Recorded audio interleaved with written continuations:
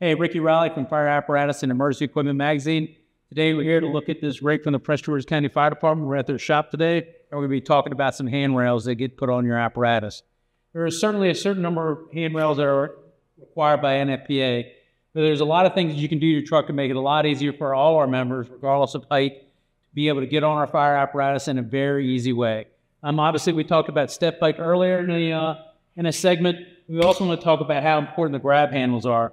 So as we kind of get in that rig, you want to have it a nice, easy way for you to be able to have contact with the ground, with the step, and then a hand on one of the handrails. On this rig here, we have a handrail at the edge of the door. We have a handrail here in the webbing. And then we also have a handrail up high as you try to climb into the rig.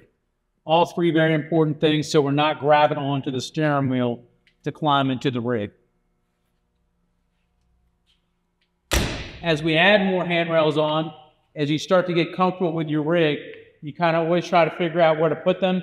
Here's some very short handrails, so when we're getting up on the bumper, as in the mornings, we're going to check, make sure the windshield's clean. This is a quick handrail, so we're not grabbing on to the windshield arm and pulling that thing off. So once again, anywhere where you're going to have contact trying to climb up is a great place to put a handrail.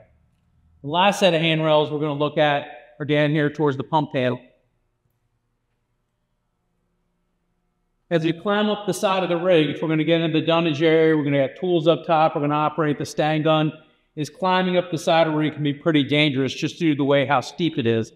So obviously we have the appropriate step heights, but also grab handles everywhere as we start to climb up the side of the rig. There's one here, one at the top of the dunnage area, and as we get to the very top, there's another handrail up here. All this stuff was added afterwards, after we climbed the rig, and realize that's the natural place to put hands.